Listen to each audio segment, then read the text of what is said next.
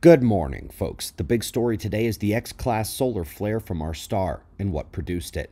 We have several disaster cycle-related science articles to hit as well, but we are starting with our star where the incoming northern active region fired a solar flare that reached up momentarily into X-class range.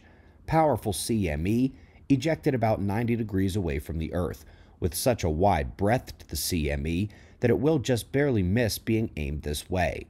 The ionization of the flare struck the West Pacific, where tropical activity should be monitored as well as seismic activity in the coming days. The eruption has been complemented by several secondary eruptions, like this one from a sunspot group with baby umbra trying to grow quickly. And while that CME from the X flare won't be a major Earth-impacting event, the sunspots are turning in to face the Earth and by far represent the most titanic sunspot group of the solar cycle 25 so far. Chances that this one is done blasting are very low, so eyes open in the coming days, especially with several coronal hole streams likely also on their way to Earth this next week as well. Quick article here hits as the millionth new geomagnetic biology paper of the last couple years, and it's Pacific salmon, navigation and fine-tuning for reproduction and life stage cycle events, another critical reliance on the magnetic aspect of Earth, which is undergoing its collapse and reversal at the moment. In two preprints from the upcoming May issue of Quaternary Science Reviews, they confirm that the 6,000-year events, the Heinrich events, present tremendous shifts in the precipitation patterns, especially those related to the monsoons, which is bad news for India and China in the ongoing event.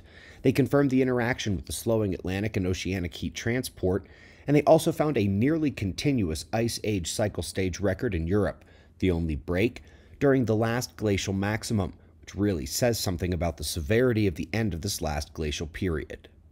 Last but not least, a little preview from the book thousands of you have pre-ordered. Recall that the interplanetary dust is increasing, and also in the corona and uppermost F corona.